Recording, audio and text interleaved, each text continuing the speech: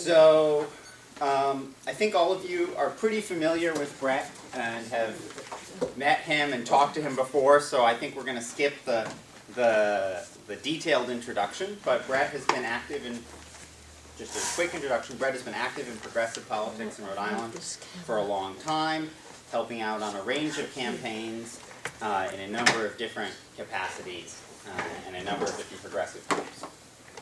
And he is currently running for mayor of Providence. He is a campaign finance professional whose business, CFO Compliance, has done a number of important campaign finance work. One of the things closest to my heart is some of his interns helped us out, or employees helped us out, with our challenge against the NRA in Rhode Island, which was very successful. So I got to work with his employees who were great and very helpful and donated their time pro bono, which I'm very grateful for. So I think we'd like to start by going through a couple of key questions. And one of the key questions, one of the most important questions for us, is about taxes. On your questionnaire, you said that you were undecided on the question, the statewide question of repealing the 2006 tax cuts for the rich. And I think what we're most concerned about in Providence is a couple of specific proposals to make Providence's tax structure more progressive. And one of the ones that's most important is a municipal income tax. So you're probably familiar with the use in other states, but the idea basically is income taxes are more progressive than property taxes. And cities like New York City have them. And I'm wondering if you would support pressuring the General Assembly to allow Providence to levy a municipal income tax. I generally support additional local control and local flexibility, and for example, opposed the I forget whose amendment it was on the minimum wage proposal, because I think that municipalities should have the ability to set their own floors and ceilings and minimum standards. And so while I, depending on what the kind of bill, if it were enabling legislation, is the kind of thing that I conceivably could support, but a specific income tax for Providence at this time is not something that I would support. I think that we need to be really mindful about taxation in the city and start to address the most regressive taxes in the city, which for me starts with the car tax. And those who can least afford to pay it disproportionately. Those people who have outdated vehicles, in addition to the fact that it incentivizes people to hold on to older cars, which are usually more polluting cars. It's also unfair to those who can't afford it. And I was doing a house party in South Providence with African refugees, and it was kind of like, out of the mouths of new Americans, the truest kernels of wisdom came, and people were appalled, and they were just, they couldn't believe it when they moved here, that they had to keep paying taxes on a car that they already owned every year. And they're right to be appalled, and a priority for me in terms of city taxation, instead of any sort of new taxation, is the phasing out of the most regressive tax, which is the car tax. So we need to start to inch up that exemption in a fiscally responsible way. The other thing on the car tax that's important to people is when people get their car tax bill, they see the valuation of their car, and most people are deeply offended by what the city thinks their vehicle is worth, and so we need to also get to a more sensible valuation of vehicles so that people don't feel like they're getting ripped off or abused for a valuation that's totally unpredictable or not based in reality. So let me ask you a specific proposal about the car tax. So obviously whenever you talk about lowering taxes, there's always the question of where the money comes from. And when the car tax proposal, the exemption was raised after the state cut the reimbursement funds, one of the things that the city did was lowered the rate. So effectively, people with cars that were worth more than about $25,000 wound up paying a lower rate. And people with cars worth less than $25,000 wound up paying a higher rate. Would you support reinstating the rate, raising the rate in order to fund a lowering of the exemption? I'd consider it, because I really do think that the people for whom we need to help ease the burden are those with the least valuable cars. And so at the end of the day, if you have a brand new BMW, I don't lose a lot of sleep over assessing a car tax bill. And so the people who we need to help first are those with the least valuable vehicles, who are often those least able to pay. And so it's something I would consider. Okay. A couple other proposals to make the Providence's tax structure more progressive.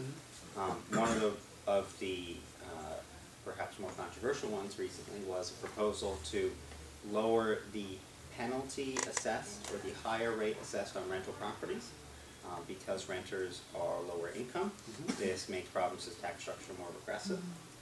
And the proponents behind the proposal are looking to fund it largely through removal of tax stabilization money. So I'm wondering, we're getting to tax stabilizations soon, so don't worry if any tax stabilization fans are chomping at the bit. But I'm wondering if you supported that proposal. So I support lowering the so-called landlord tax, the non-owner occupied residential tax. What I did not support was the council's move to do it without identifying where they were going to pay for it, because whoever the next mayor is now inheriting a $6 million deficit with no clear instructions on how to do it. But the non-owner occupied residential rate is absolutely unfair and non-competitive with its neighbors. So I think that's a very important point, because it's important to pay for things. So do you have specific proposals to raise tax revenue in a progressive way? I do not. I have not in the campaign supported and do not currently support raising any new taxes next year. I think what we need to be focused on is better delivery of basic city services and for increased advocacy for state financing of the city of Providence. You know, 51% of the land here is tax exempt. Many of those tax exempt properties are statewide assets. The hospitals, the universities, state government, they all consume city services, and when they create a job, when Brown University or Lifespan or the state itself creates a new job, the income tax and sales tax revenue derived from those new jobs go to the state. And yet when the fire alarm goes off, the city, us taxpayers, pay for the fire truck to go and service that call. And so the state needs to participate more in how they reimburse the city or partner with the city in terms of tax reimbursements or tax partnerships or cash payments, however you want to conceive of it.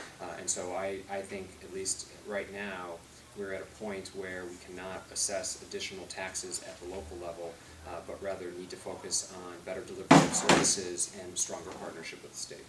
Okay, so I think that's a very it's a very important point. So your position is that you don't support raising any progressive taxes.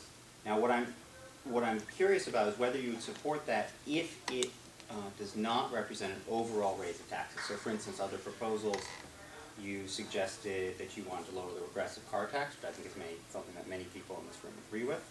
I'm wondering if you're interested in funding that with a progressive tax proposal, or is the idea is that that should be paid for with spending cuts, or maybe when revenue rises in the future? What's the Correct. Yeah, I think that the raising of the exemption to therefore start to lower the effective rate on car taxpayers needs to be funded through either savings or an expanding tax base.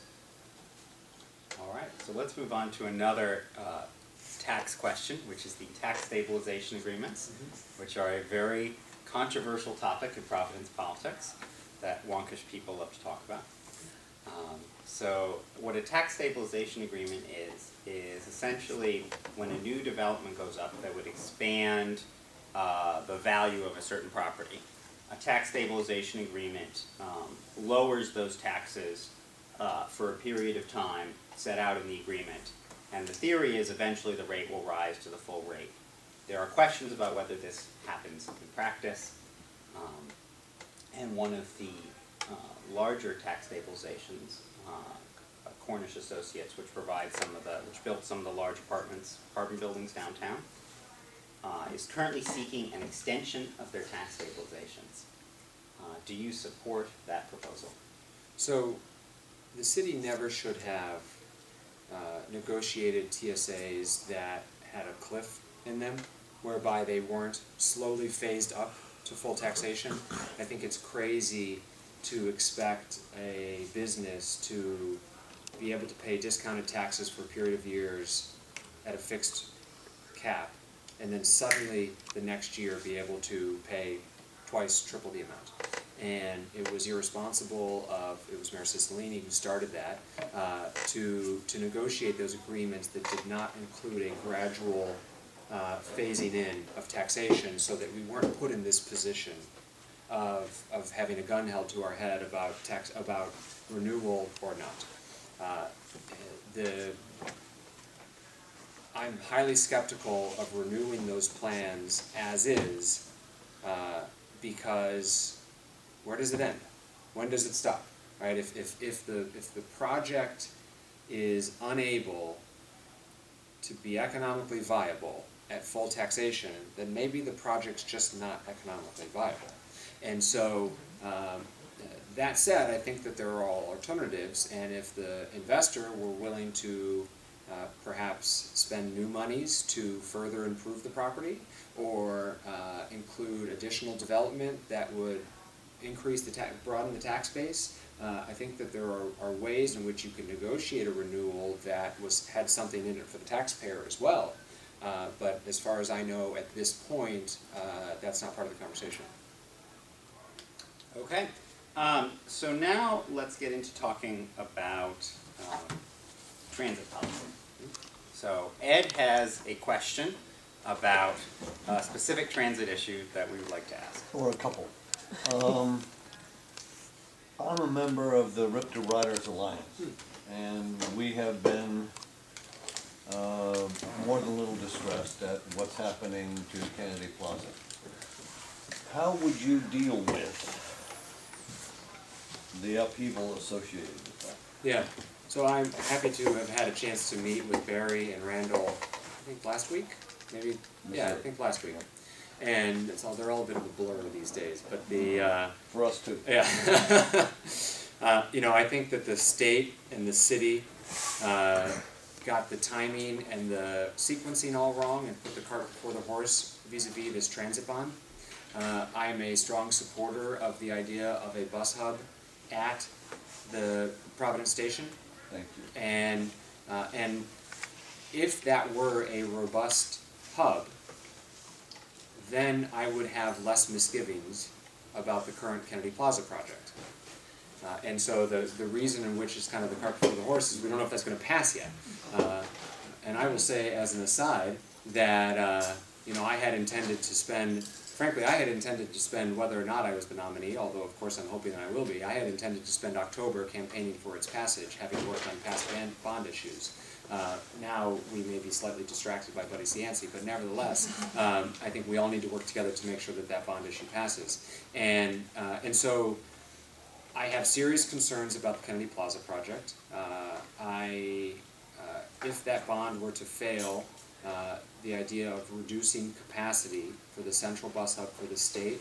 At the same time that ridership is increasing. At the same time that ridership is increasing, and frankly with a desire to increase transit options overall, personally, that it's concerning to me. There's also a social justice component that's concerning to me, which is I think that there is a very thinly veiled goal amongst particularly the corporate sponsors to displace certain either transit riders or homeless folks or We've noticed. loiterers, however you want to define it. Now that's not to say that I have, you know, tolerance for criminality in Kennedy Plaza. I don't think any of us do. But those who are, you know, law-abiding citizens and they want to spend the day in the park, they have the right to do so. And certainly, I think strategic and intentional displacement with no plan for where those displaced folks may go is troubling. And so I've made my skepticism clear in interviews on the radio and in the press. I will continue to do that. I think that the ability to raise private money to help pay for a public good is great. But if that comes with strings attached that start to compromise core values, is a problem. Mm-hmm. And so I feel a little bit in a bind in that, you know, the things bulldozers have started, but we need to pass that transportation bond. We need to do many things. One of the things we're proposing is just suspending construction until the new administration takes office. And maybe we can talk about how that would work, because I've seen asphalt dug up already. Would we be able to resume operations? We do need to talk about how that would work. We're having the same problem. Yeah. One more specific question. In their effort to speed up the R line so that it hauls more people, they are eliminating stops. And one of our members got out of St. Joseph's Hospital a couple days ago. Went to what used to be the stop at St. Joseph's Hospital. Saw yellow tape around it, which is an improvement over no yellow tape. And walked past 5 more stops before she found one that the bus stopped at. What's your take on that? So, the challenge for RIPTA, as you well know, is sustainable funding. And I am very interested in being an advocate for and a partner in finding that sustainable funding. That is what we need. Right. And in addition to government subsidy, one of the ways in which we get towards sustainability is having more full fare passengers. And the idea is that the R line will attract more full fare passengers because service will be faster and more desirable. That is the idea. That is the idea. And so that is the balance, right? Between passengers who can help lead us towards a better and more sustainable funding stream, and more frequent stops, which discourage riders who may have the option to drive or to take other means of transportation. And how we find that balance is through listening to riders, which is why the commitment that I made to Barry and that I will make to you all, in addition to you, Ed, personally, is that we get an appointment on the board, and that the riders' concerns and advocates like RIPTA riders will have a seat at my table, so that we can help strike the right balance by listening to riders for where that sweet spot is. Because I don't think the answer is all one way or the other. But those who should be having input on that are those who are actually transit users, as opposed to accountants or other policymakers. And so I think that's the answer. I have a question along with that.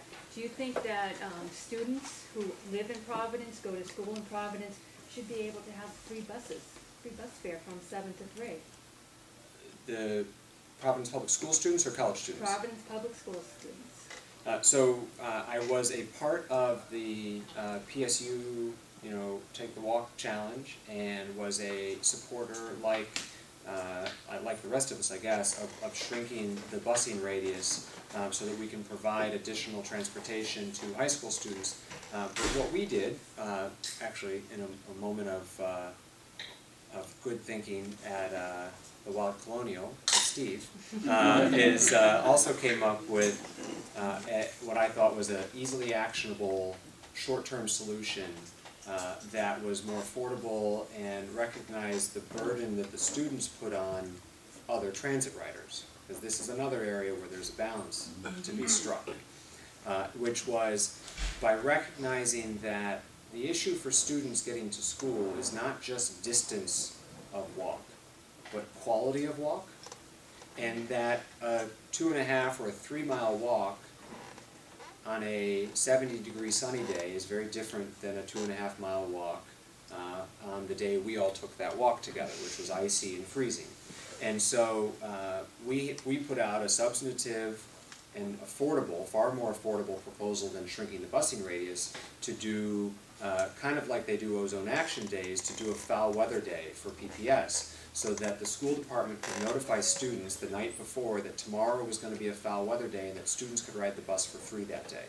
And so that it wasn't an across-the-board every school day of the year, but rather on days that it was extreme hot, extreme cold, rain, or other adverse conditions, that on those days, and the reason that we proposed that, one, because it was more affordable, and two, was because of the concerns about the quality of ride for other transit riders.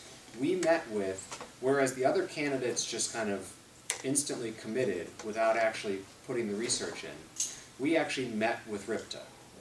We met with RIPTA leadership, we met with the city planning department and school department to say what's affordable and what's actionable, and what RIPTA said was, we don't have enough buses to accommodate these additional kids. But what they do have is a reserve of buses that they keep in stock in case of breakdowns, that they could responsibly activate for one-off days like this. So that at 7 and at 5, so I'd like to get a couple other it questions. wasn't squeezing out traditional riders. So, one of the other key transit issues relates to bicycle and pedestrian infrastructure. In the last transportation bond, the vast majority of the funds were devoted to car infrastructure. And a number of transit activists would like to see a portion of the funds in the next bond issue devoted to bicycle and pedestrian infrastructure. The number a lot of people are talking about is 25%, because that's essentially the number of people who don't own a car. So would you be willing to commit to 25% of the transportation bond issues under your administration going to bicycle and pedestrian infrastructure? So, not knowing what the scale of the bond is or when this bond would be, I can't commit to a specific number, but I've been quite clear from the beginning. If anyone's followed the Transport PVD blog, we've had by far the most detailed and thoughtful responses to that. Transportation priorities for me extend far beyond vehicular travel. And so, bike infrastructure, additional transit, bus transit, and other, the potential for other transit in the city are all priorities for me. And so I will commit that not all of the money will go to vehicular priorities, but I can't commit to one percentage over another, not knowing what the scale of the bond is. Could you or commit when it would be. to a minimum percentage of 10% or something like that? Again, I think this is kind of making up a number as we go along here. We just passed a $40 million road bond. So if this were tomorrow, frankly, we don't need to re-up road construction money, so I could probably commit to even more. But if all of this is 10 years from now, that mix, I've tried very hard in this campaign to not make promises I can't keep. And we respect that. And that leads into my next question, which relates to your answer to question 4 on keeping promises.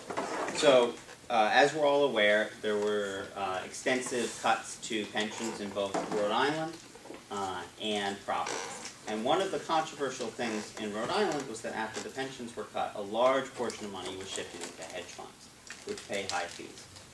I'm wondering what your position is on hedge fund fees in Providence. Would you support divesting from hedge funds, moving towards a more traditional index fund and bond investment strategy that limits the fees Providence pays to Wall Street?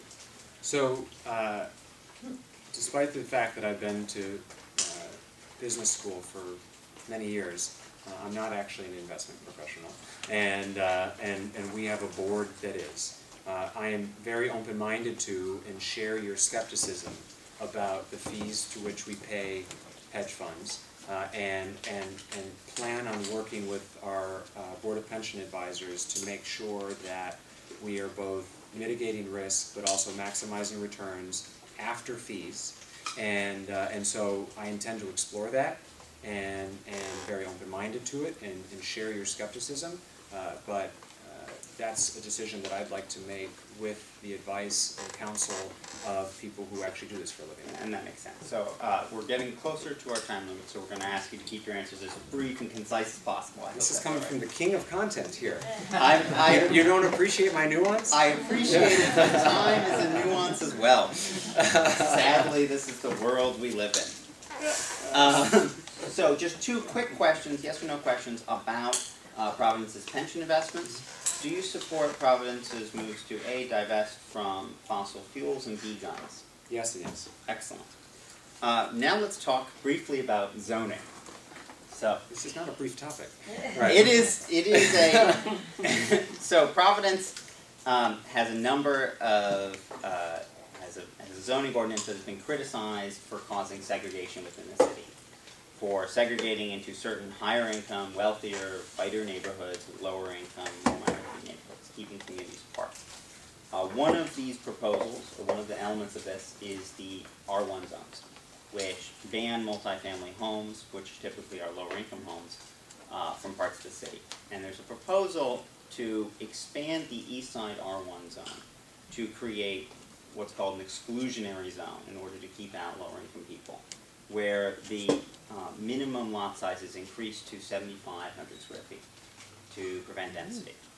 Would you support stopping the R1A zone, the exclusionary zone, and getting rid of the R1 zones? And would you support, these are three zoning questions, allowing the height limit in downtown Providence to be lifted? So I would support allowing the height limit in downtown Providence to be lifted. I want to live in a city. That's why I live in Providence. I support additional density. I think additional density will support things like more transit users and more demand for bike lanes and all the things that I hold dear to me. And so I think additional density downtown and in main commercial strips is a good thing. And I also support, by the way, the removal of, or the reduction of parking minimums and all the things that make for this to be a more transit-friendly, more bike-friendly, more pedestrian-friendly city as a result of increased density. I do not support eliminating the 1A zone. I think that's how the question was asked. The balance and the challenge is, I of course don't want to exclude low-income people from any neighborhood. The balance that needs to be struck, though, is around the college campuses, in particular, the packing of students into conversions that make for massive student housing in the midst of residential neighborhoods. And so that is a real concern of mine. You can talk to many people in Elmhurst and Mount Pleasant about the impact that these party houses have on their neighborhood. And the same is true for some areas around Brown.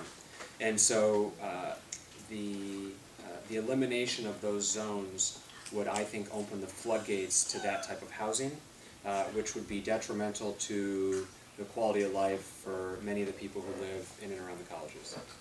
So this is an interesting answer, because I personally work as a graduate student at Brown, and I in fact live in a grandfathered-in multifamily home in an R1 zone. So is what you're saying that people like me shouldn't be allowed to live in those sorts of communities? No, what I'm saying is that you're generally the exception and not the rule as to what a college kid lives and works and behaves like.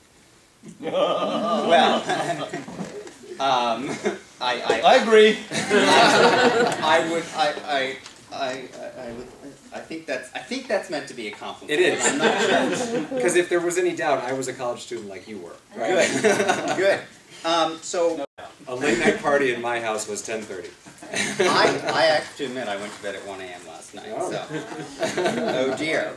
Oh dear. So now let's talk about what I think is an issue where we have concerns with all the candidates, which is education. But just quickly, I want to ask one more segregation question, which relates to a specific project in the Manton neighborhood to build low-income apartments in a relatively middle-class part of the Manton neighborhood, which Council President Solomon opposed. Would you have supported that project?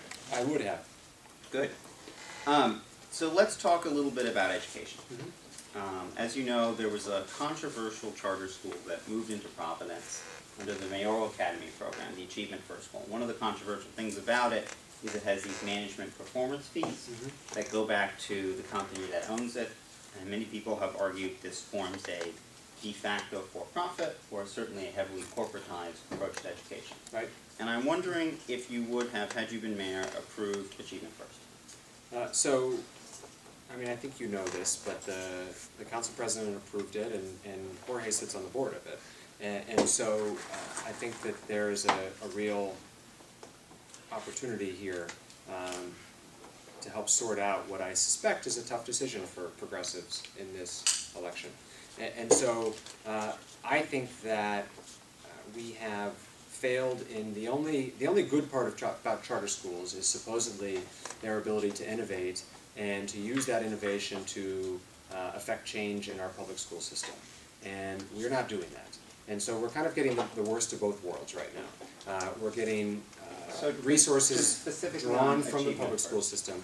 I am highly skeptical of Achievement First and of corporate charters, and I'm not sure, having been there and seen what the budgets and the options were at the time, what I would have done, but I know what I will do as mayor, which is to make sure that we are taking what's working in the charters and taking them to the public school system, and recognizing, frankly, that the charters don't get everything right, and that there are things that are working in the public system that we should be taking to the charters. That conduit needs to go both ways. And so that's where I think what's practical in the future that we can and should address. It's prominent in my comprehensive schools plan, and it remains where I'm focused. So I have read your schools plan, and one interesting part of it was your proposal for rewarding good teachers.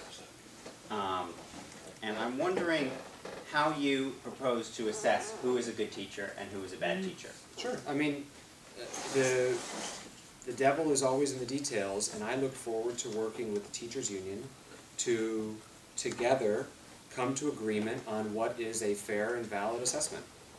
And I've been quite clear with teachers about that, and with everyone else, that other school districts around the country have been able to agree upon together in a collaborative way what is a fair assessment, so that we together can identify who are the best teachers that may be interested in pursuing this optional track called a master teacher track.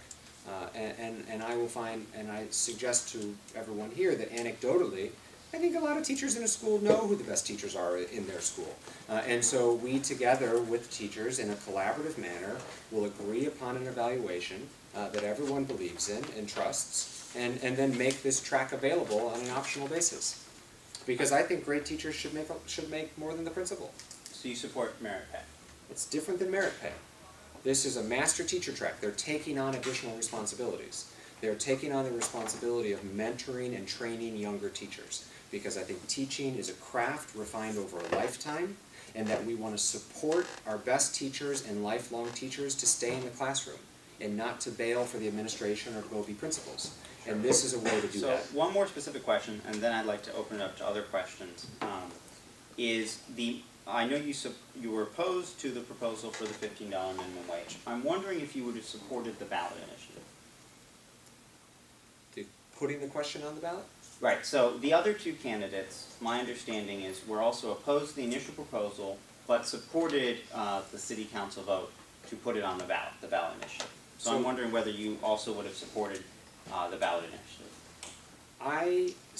Well, let me just say for the record here that I supported the theory and the concept behind the wage proposal. I think that people who work full-time should not have to struggle to make ends meet. I think that majority of the people who work in our hotels are largely women, and women of color in particular, and that they are some of the most economically vulnerable in our city. But I think that the solution is through broad-based wage increases. I think we set a dangerous precedent by increasing wages one job classification as another. And so my concern with the ballot proposal is the same, which is that it is a dangerous and I think long-term unwieldy precedent to start raising wages one job classification at a time. The right and fair and I think just way forward is to raise wages across the board. And so my primary concern is around this classification by classification wage increase. So would you have supported a proposal like Seattle's for a $15 minimum wage? I think that that is absolutely on the right track, and depending on how it was written, perhaps. But I think that classification by classification is asking for a mess in the long term. Okay, so I would like to open it up to other questions. We are somewhat limited in time, but we have a longer period, so I would like to have maybe 5 or 10 minutes of questions. And let's try and keep the answers as short as possible. I may I'll get do my a little... best. To preface this, it seems like in the last couple of questions and answers, there's been a focus on competition-based solutions. So, in a sense at least, of the teachers, some sort of evaluation system where there's some sort of competition to determine who's the best, who gets put on this particular track that comes with more pay, and also in terms of raising the minimum wage across the board, instead of picking out certain industries, and yet at the same time, the nature of tax exemptions and these tax treaties is that it's not across the board, it is picking out certain industries. So I feel like there's a contradiction there, where there are going to be tax treaties that are continued and new tax treaties that are formed that are picking out certain industries. But we take a look at something like hotels with 100 plus rooms, or even 25 plus rooms, and we know that these hotels aren't probably going to move. So it seems like some of these industries are perfect targets for those same types of special treatment to workers, as the corollary to a special treatment for businesses. So if I may, Sure. so just as a point of clarification, with the proposed master teacher track, that's an optional thing. That's not a rewarding of the best. That's people who want to enter into that path if they're interested in doing so. The question that didn't get asked is what would I like to do with tax treaties and tax stabilizations, because I agree wholeheartedly with you that we are in fact currently in the business of picking winners and losers, and we shouldn't be doing that. And so I support, wholesale reform of the way in which we offer tax stabilization agreements so that it is apolitical and administrative and as available to the bodega on Broad Street as it is to the business downtown on Westminster Street. And so I support a administrative program that anyone can apply for once they meet certain thresholds that offers them the exact same benefit and in a way that no council or mayor could hold hostage, so that they're not in fact rewarding friends or picking favorites. And so I think you're right to point out that as it is currently, there's some contradiction there. But the way I'd like to address that is to actually get out of the business of trying to reward certain landlords and developers and instead put in a structure whereby we can incentivize development anywhere in the neighborhoods or downtown for anyone that qualifies. So since you said earlier that you support paying for tax cuts, how would you have a plan for paying for that? And then I'd like to have Grant ask the question. So I actually think that we should never do a tax abatement, which is to say that we should never as a city take less than we got in year one. I am interested in But paying for the stabilization, so you have a plan. Yeah, so here's the, and you and I have had this argument before, right? My preference is that we do a program whereby there would be a fixed rate of growth for a period of years to slow the rate of growth of taxes. So if you were to, for example, buy a vacant surface lot and build a building, the city never gets less than it got in year one as a vacant surface lot. It's just that the developer gets to, or the landowner gets to get up to speed over time. And so the city doesn't, and this is where Sam and I have a slight disagreement, the city does not in fact, quote, lose money because you never got less than you got in year one. The valid counterpoint is what projects would have happened without that deal. And I don't think he and I will at the end of the day just agree to disagree on whether or not we could quantify whether or not the new projects stimulated would cover the projects that would have happened without the program, because that's a guess. And so, So I would like to how you would have pay for Grant it is, the ask. suggestion is that it may not cost us anything. Okay, so I would like to have Grant ask his question. So, Mr. Smiley, I heard no on the income tax in Providence and no to our repeal of the tax cuts at the state level. I heard a lot of stuff about the tax stabilizations, but the first thing that you said was you thought that this cliff, which was part of the agreement at the beginning and which they've had a decade to prepare for, is suddenly taking them by surprise, and that's not fair to them. My reading of that is that you would favor their proposal, which was to phase back in their taxes that we're all paying at the full rate. I was wondering if there's any progressive tax priority that you will say that you can commit to supporting. What about the estate tax? Can we tax dead rich people to fund our state's priorities? And also, candidates love to say, we've all heard, oh, well, we're going to grow the tax base, and as the economy grows, revenues will increase, and there'll be no need to increase taxes, and I'll lobby hard for the state to give us back our funding. But when the state tells you to pound sand, and when the economy continues to putter along, what will your priorities then be? Will you then come to us and say, gosh, I'm so sorry, I just can't bring myself to raise the car tax rate, so we're just going to have to leave the floor at the bottom, and I'm so sorry, I have alligator tears for all the people in Providence who are still paying, but we just didn't grow the tax base, and it's the state's fault for not paying us. I would like to hear what your thoughts would be in that not unlikely scenario. Well, there were a couple points there. One is I do support an estate tax. And, Thank you. And I do support the phasing out of the most regressive tax, which is the car tax, which I think is a progressive idea. I don't think that it's alligator tears, but we're going to have to advocate for more from the state. And that's not just some nonsensical thing that any candidate will say.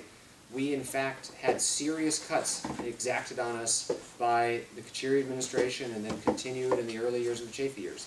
That was real. I'm not saying it was real, I'm saying it's liable to continue. It's liable to continue, but that doesn't mean that a good mayor can't make it happen. We're going to have a new governor who very likely is going to be from the city of Providence, thank God, and believes in cities. I mean, I don't know if you all know, what brought me to Rhode Island was I was the campaign manager for Charlie Fogarty in 2006. And nobody is more filled with regret and remorse for not having been able to find 7,500 extra votes on election day in 2006, because it was the Kachiri years and someone who saw our cities as the source of problems as opposed to the source of strength and solutions and what's special about this place that screwed us. And I am very interested in and think that I will be very effective at continuing to advocate for the restoration of the cuts that have been pushed upon us, and for real and sustained partnerships in the sharing of expenses in our capital city with so much of our land being tax exempt. The other piece that we haven't talked about at all is getting more out of the nonprofits, because it's not just the government that occupies tax exempt space in our city. And so in my economic development plan, I directly address continued negotiations with the colleges and the university and the hospitals, for which they don't currently make any payment. And so there are places for additional revenue. I do intend to go get them, and I am committed to starting to eliminate the most regressive tax, which is the car tax. So Thank you. I think we do want to have our candidates on the record supporting some sort of progressive tax proposal that would increase taxes in a progressive way. So I want to ask you about one more of them, which is during the Tavares administration, there was a plan where the rate on home value over $1 million for the larger mansions in the city was increased. And this went away during the restructuring of the homestead exemption. And I'm wondering if you would support reinstating it given approval from the state to do so. I would not. Okay. Are there any other questions from the audience? All right, well, thank you so much for Can coming I, in. can I say something else? Absolutely. So, because I'm not sure everyone knows all of my history, I'd like to take just 90 seconds to wrap up, if I may. I grew up in Chicago, and when I graduated college, I owned a DePaul. And when I graduated college, it was also right around the same time that I came out as a gay man.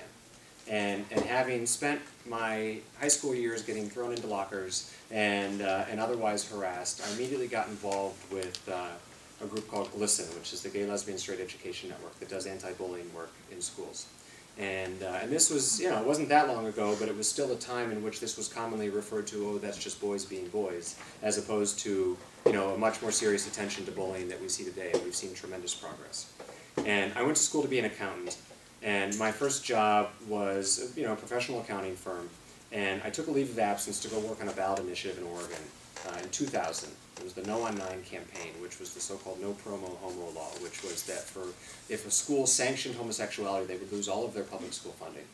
So teaching things like how you might contract HIV and AIDS in health class could cut a school off. It was crazy.